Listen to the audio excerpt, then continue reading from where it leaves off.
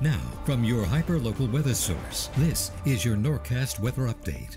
Brought to you by Angelic Health. Is it more than forgetfulness? Are you concerned about caring for someone with memory loss? The Angelic Health Memory Care Program provides unique services for both patient and loved ones and is covered by insurance. www.angelic.health. Hi everybody, meteorologist Brittany Trumpy here. I hope you are enjoying your Sunday morning so far. A lot of the times we like to talk about our dominant weather feature or our next weather maker. For us this week, our big story is going to be a big trough just dropping over the U.S. It's going to bring some very cold air to our area. It's going to help to give us a little bit of an opportunity for some snow showers Monday into Tuesday. But really, I think the big impact is going to be the colder temperatures. So today we are back into the low, maybe mid 40s. That is above average. Tomorrow we're back close to where we're supposed to be. But check out Wednesday. Temperatures could be kind of struggling to get out of the 20s and into the 30s as the bulk of that cold air kind of arrives on our doorstep. The rest of the day today, though, not half bad. We're staying in the 40s all the way through till maybe that 3-4 o'clock time frame, and then we are back down into the 20s overnight tonight. So some cold air on the way.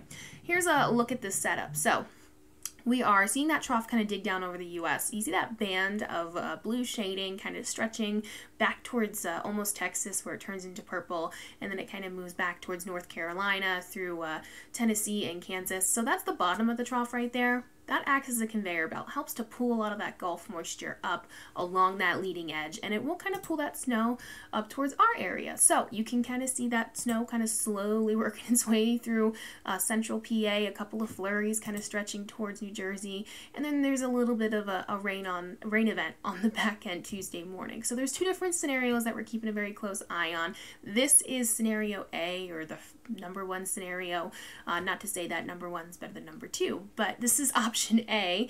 You see kind of things transition into rain on the south end of that kind of leading boundary, and it leads to really no accumulation for South Jersey. An alternative option, option B, would be that the rain kind of stays a little bit further off the coast, further to the south, and you wake up Tuesday morning and South Jersey has a cute little dusting of snow, maybe 1 to 2 inches. We're going to keep an eye on it either way, but you'll see a couple of flurries if you're out late Monday into Tuesday.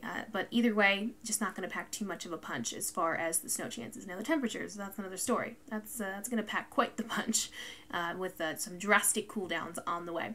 Looking forward to tomorrow. A mix of clouds and sun, but really on the cloudier side overall as that moisture kind of starts to move in.